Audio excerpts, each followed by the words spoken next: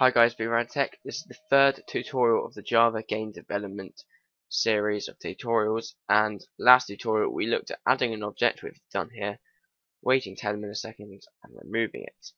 We didn't actually learn about the delay, we were just using that to learn how to remove objects. But this tutorial we will be looking at moving objects. So to do that, we do not do anything with our world class, we do not need it.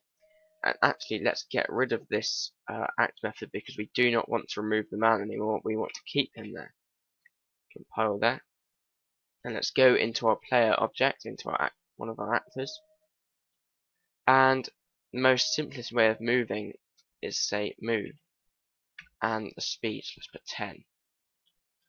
Now I'll show you why this isn't very good and I don't really like this way of moving. It's too easy and it's really not good because watch this. It's compiled. This one needs to be compiled. When I click run, it only goes right. And if I go back into the player and I change this to a different number, unless you thought it was didn't know it was the speed of what the player goes at, yeah, he's just going in the same direction. So how do we make him move in a certain direction?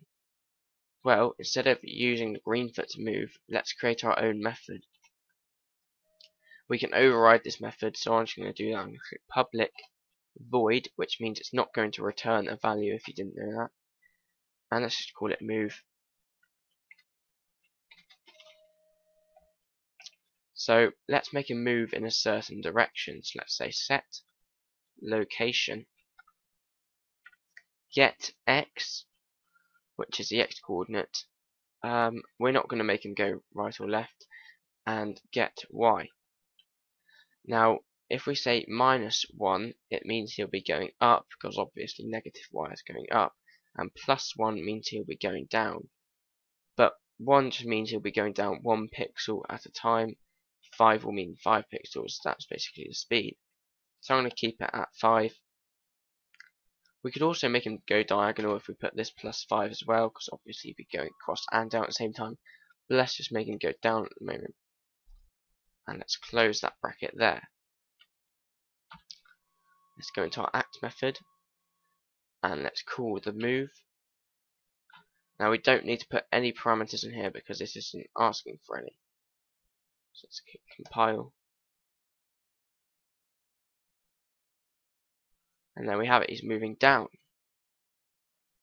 Let's go in now, make him go down and right. So then we do +5 again.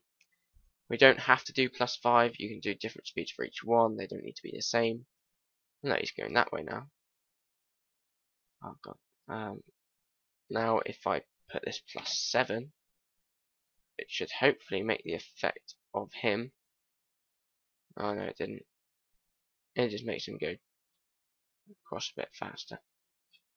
Anyway, that is how to move a player. So -7 will make him go left.